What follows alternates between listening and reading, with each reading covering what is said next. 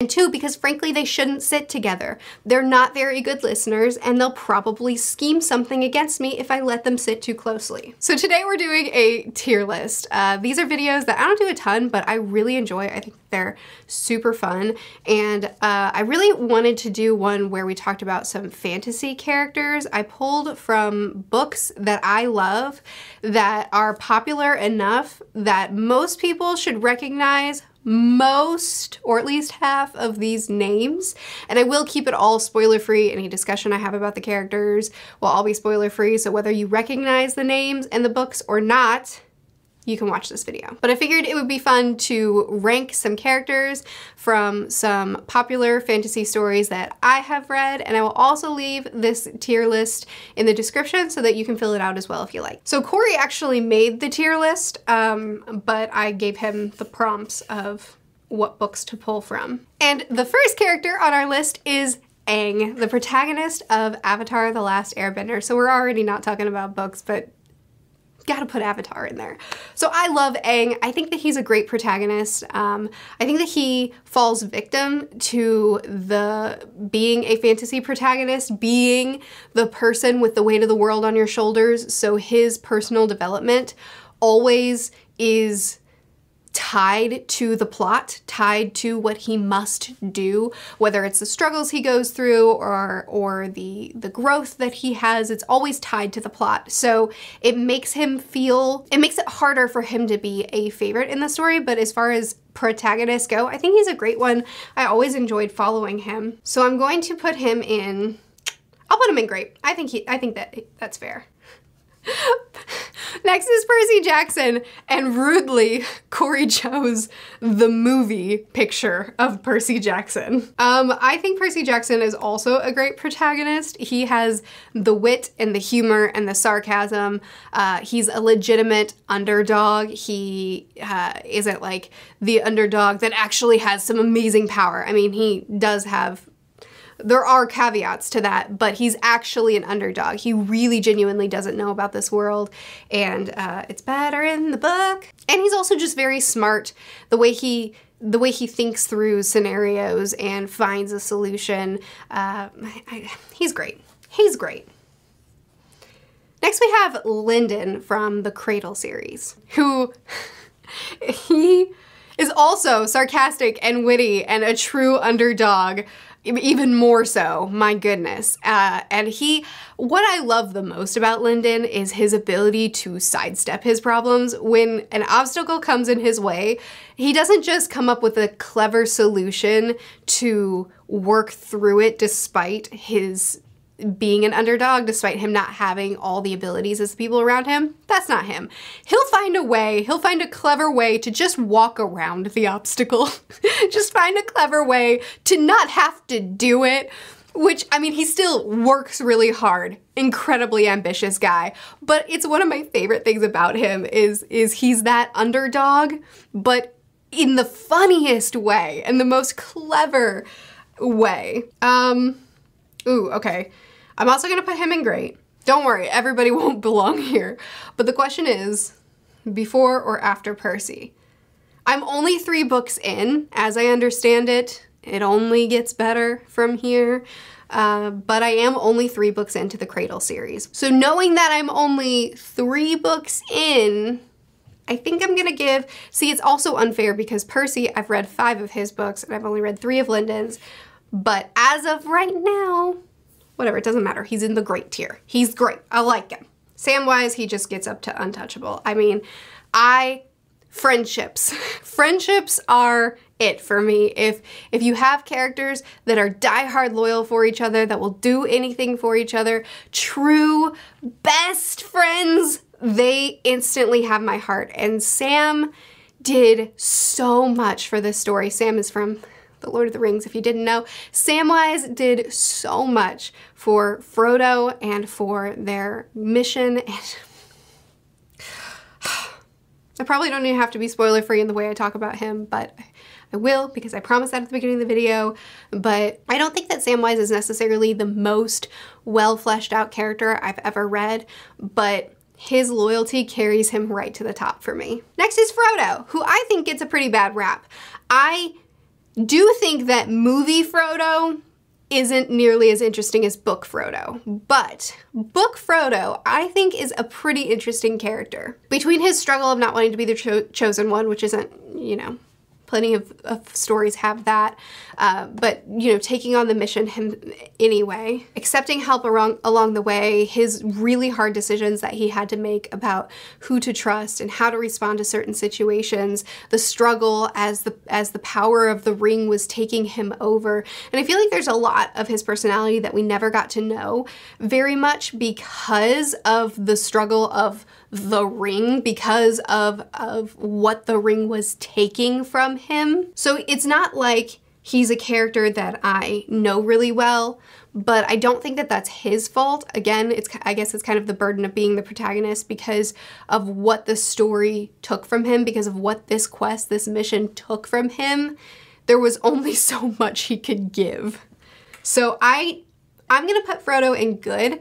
I think that he's a very good protagonist. I don't think that he's someone that I think of when I think of my favorite characters, but I think that he gets a little bit too much hate. Next is Althea from Live Ship. I'm currently reading the Live Ship books. I think Ship of Magic is over there. I can't be bothered. I have read the first 2 books in the Live Ship Traders, which is about 2,000 pages, so I know her. She is bold and strong, and she is a sailor at heart, and at the very beginning of the story so much was taken from her. Her father was the captain of a live ship, which is a ship that has a personality and presence and magic within her. She was built of wizard wood, and he, in the beginning of the story, this is like the inciting incident of the story, he dies, and the birthright of the ship, which was always promised to Althea, always believed to be Althea's, was given to her sister, which was then passed to her sister's husband, who's a horrible human being. So she's basically fighting for her birthright, as well as fighting for her place in the world that basically nobody supports her in, which is being a sailor, being at sea. So naturally, I love her. She makes a lot of dumb choices. She has a lot of growing up to do, but I do really enjoy being in her perspective. I'm gonna put her in good as well. I'll put her above Frodo though. Excuse me, sir. Next we have Annabeth, which is the Percy Jackson's best friend, Annabeth from the Percy Jackson series. Sassy, smart, witty, sarcastic, will cut down anyone in front of her, doesn't matter who it is, and keeps Percy alive. She can just hang out right next to him. I'm gonna put Lennon over here. I'm sorry, I changed my mind. Shallan. So this next one is Shallan from the Stormlight Archive, and Shallan's an interesting character for me because in the first 2 Stormlight books, I loved her. She was one of my top characters. I liked her less in book 3 and even less in book 4. And it's not because of her trauma. It's not because of her DID. It's because everybody thinks she's so witty. Here's the thing. I think Shallan's a cool character, but it drives me wild that she is mildly witty. Every now and then she will say something mediocrely clever, and then everybody loses their mind. All the people surrounding her are just like, oh, Shallan spoke. It was the funniest thing I've heard in my life. It's like I'm being dramatic, but I feel like people are dramatic in how witty they find her in this book. She'll say something okay, and then people will be like, oh my goodness, that girl. And I've brought this up before when I've talked about her character, and I've gotten comments of, oh no, that's intentional. She's supposed to be like cringy, not actually witty, but she thinks she's witty. And I would disagree because I've read these books twice, which is significantly less than a lot of Sanderson fans, but I've read the Stormlight books twice. 3 of the Stormlight books I've read twice. And that's not what happens. People, humans that are not Shallan, tell her emphatically how witty she is. And I personally don't get the wit. I don't dislike her. I kind of do actually, because I also think she makes really bad decisions. The more time I hang out with her, the more her personality just grates on me. I'm gonna get a little bit of hate from the Sanderson fandom for this one, but Shallan's gonna go and get out for me. I'm just not enjoying her character anymore. I hope book 5 will change my mind, but she's not it for me. Next up is Caribou. I don't believe that he deserves to be in this tier list, nor does he deserve to be in the story. He's from One Piece and I hate him.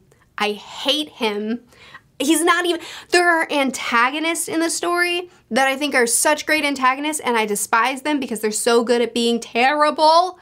But then there's Caribou, who I just hate. He's not even a good antagonist. He just hate. Next is Luffy, who I love dearly and greatly.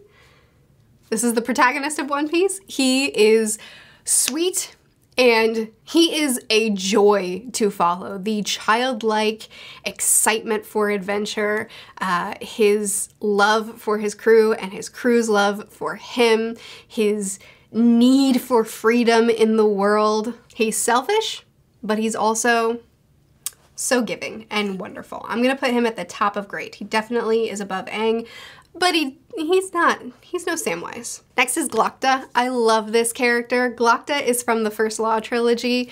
He, oh, how do you describe him? I don't actually know how to give you a description of him that won't make him sound terrible, but I love him. And I think anybody that reads the books does too. I'm just gonna go ahead and put him at the back of great. You know what? Most of these characters are probably gonna end up in great. Killua, another just best friend. He's the sweetest little assassin I ever did see.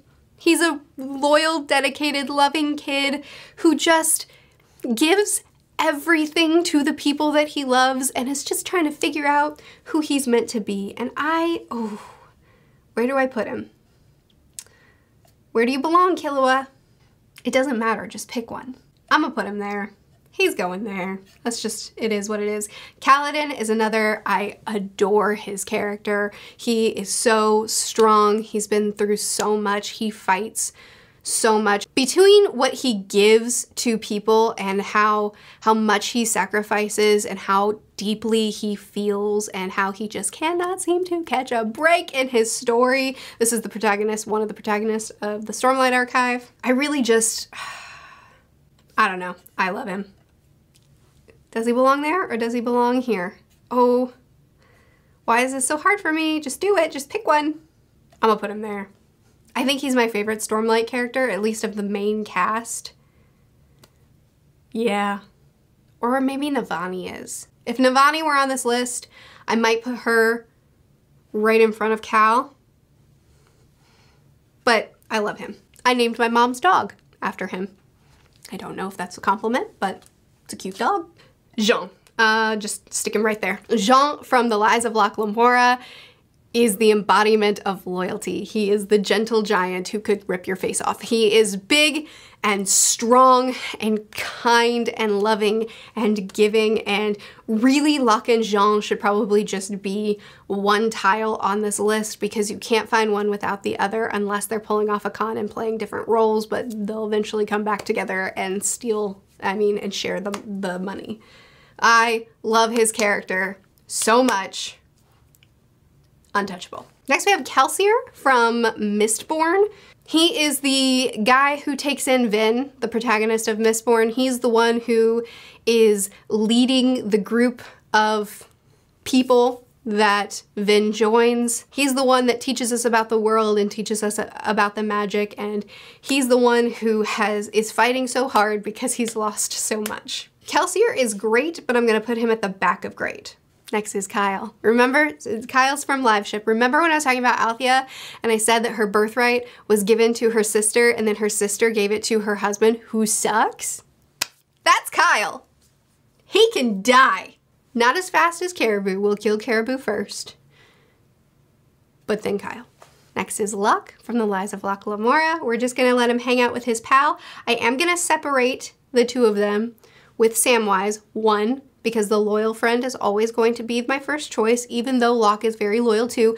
And two, because frankly, they shouldn't sit together. They're not very good listeners, and they'll probably scheme something against me if I let them sit too closely. Who's this? I don't know who this is. Oh, this is Misaki from Sword of Kaigen. So Sword of Kaigen is a book that I probably don't talk about enough. It was excellent, but A lot of the details of that book have been lost on me. I really need a reread, but Misaki has not been lost on me. She was sent off to train to learn how to fight, but then that passion of hers was not what she was allowed to pursue because she had a duty to her people and to her country through marriage. So she took that on because at the end of the day, she's a really selfless person and she's just doing everything she can to serve her people and to do what she needs for them. And she goes through so much and she's in a lot of different roles. The role of subservient wife is not the only role that she gets in this story. And as the story develops, as the war rages on, she ends up being a leader in many different ways. And in every position that she's put in, whether she feels prepared or not, she takes it on with her whole self and she gives wholly. And I am very motivated by this character. I want to be her when I grow up. I'm gonna put her right there. No, yeah, that feels right to me. She's incredible. She's one of the best. Actually, you know what?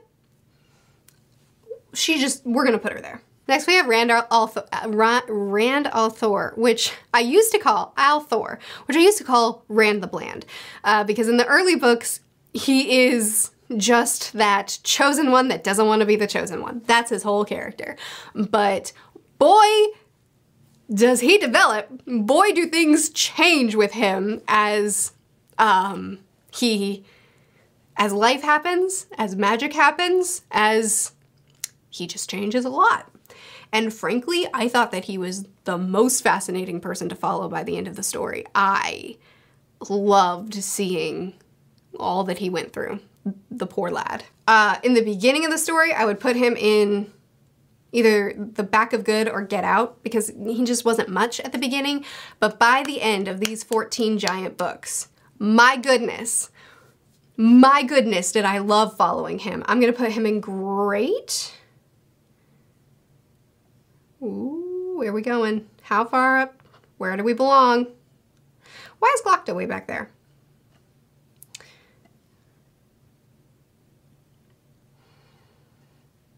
Oh, I really, really liked. Oh, doesn't matter, just pick one. Doesn't matter, just pick one. Okay, okay.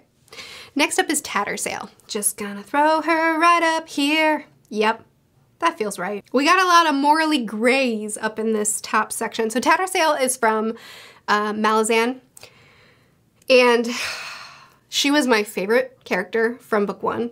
Well, one of my favorite characters. And she is amazing. It's kind of hard to talk about her without spoilers. She wields incredible power by being able to read the deck of dragons, which is kind of like tarot cards. How they land shows a lot about the inner workings of this world. I think that her as a character, she just draws you right in. She's fascinating to follow. And every second we get with her, I'm on the edge of my seat. Every development we get with her, I'm in love with. I've read the first 3 books in Malazan as well, in case you're wondering. Why is Misaki so far down? What are you doing? Get up there. What? Okay, shut up, doesn't matter. Next we have Toph, who is an amazing character. She's also from Avatar: The Last Airbender. She's an earthbender. She's the best earthbender. She's also a little bit rough around the edges, but so wonderful. An amazing addition to the team. Boy, oh boy, did this team need her. And I enjoy her a whole lot. She's gonna hang out right there. Next we have Vin, who I think is a really interesting character. I really enjoyed, she's the protagonist of the Mistborn trilogy. I really enjoyed seeing her grow in her powers as well as in how she learned to trust and worked through her trauma, which she has a whole lot of, and learned to trust herself as well, find her own value. Over the course of the trilogy, I I loved following her. I absolutely think she's a great protagonist, and she belongs right there. Yeah, that feels right. Whiskey Jack! Okay, Whiskey Jack. Really love this character. He's also from Malazan. He's really fresh on my mind because I just finished book 3 of Malazan, so I have a lot of feelings attached to him at the moment, and I'm just gonna chuck him right there. Is that fine? That feels fine. Next we have Nynaeve from the Wheel of Time, who I love.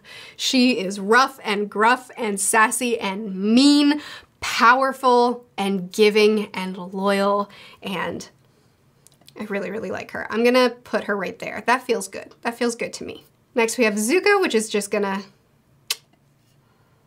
Yep, that feels right. There you go. That was an easy choice for me. Zuko is untouchable, easily. That was fun for me. I hope you enjoyed watching it. I love these characters, some of them, and I hope that you recognize some of the names here. If you want to fill out your tier list, please do. Feel free to let me know in the comments how you rank everything, or at least rank all the characters that you know and have opinions on. Let me know who you would put in your top list and who you would put in your bottom list, and which of my choices do you the most vehemently disagree with. I'll be really curious about that one. I post videos every Monday, Wednesday, and Friday here, Tuesdays and Thursdays on the second channel, which will be linked in the description. I'll see you again soon. Bye.